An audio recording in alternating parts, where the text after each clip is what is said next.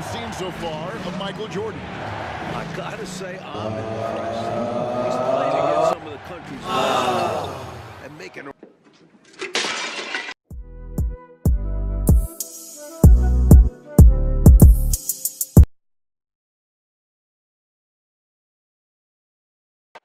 A 7-foot junior from Cambridge, Massachusetts and Georgetown University.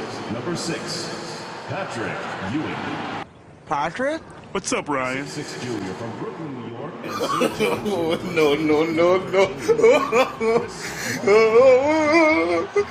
What type of man? Record. Well, you can tell these players aren't about to come out here and just make each other look good. I think that speaks to the... 3.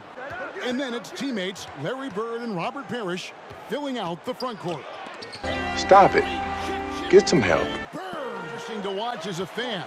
Clark, the fact that both teams are playing for keeps is so interesting. Sensational. Yeah, I agree with you. I think this Can't take your eyes off of him. He's a remarkable young talent.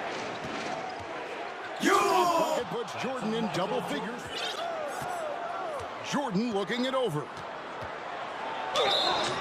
And the call on the shot that sends him to the line. Oh, there's a reason it was way off. He got fouled. Yeah, easy whistle. Team USA shooting their second and third free throws tonight. You really Challenge can't cleared. overstate how... As a player, you know the old saying, iron sharpens iron as one man sharpens another. Oh, I love it, Clark. Here's Woodson trying to get open his Bird. And once again off the mark by the Stars. Knocked loose. A steal by Isaiah Thomas. Oh, you motherfuckers. Okay. All right. Michael Jordan getting it done for Team USA. Alford passes to Jordan. What type of man? Stolen by Thomas. You know, every player wants to win a game they're playing in. But in this match, What type of some man? extra pride and motivation. No one near him. Team USA grabs the miss.